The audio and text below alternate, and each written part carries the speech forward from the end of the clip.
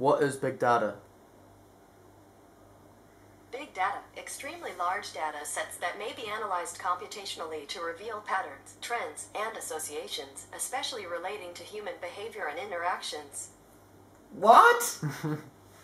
As the phone just said, big data is the use of large, massive amounts of data formations that we can use to look at patterns and trends of enormous amounts of things, but also we can sort of start to accurately predict things now more than ever, really, especially that of like humans. We do this because of one process called data mining. It comes from sorting and sifting through all the information to create more specific and relevant data to track human behavior and patterns and processes. Owned web data is sourced from Google Analytics, and it helps you figure out how long someone has been on a website, what page they landed on, what page they left off, and how long they spent on a certain page.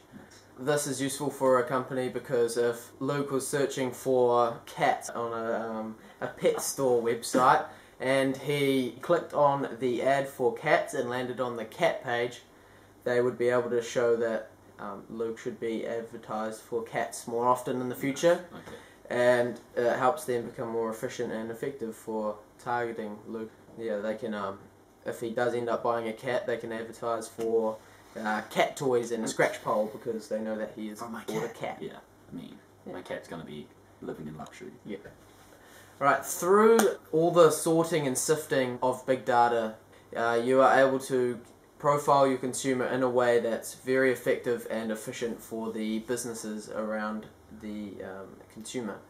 So, for example, you are able to see someone's schedule and follow where they go. And so, if Luke wants to find a cat, go back to a cat. I just love cats. I love them. And he hasn't bought one.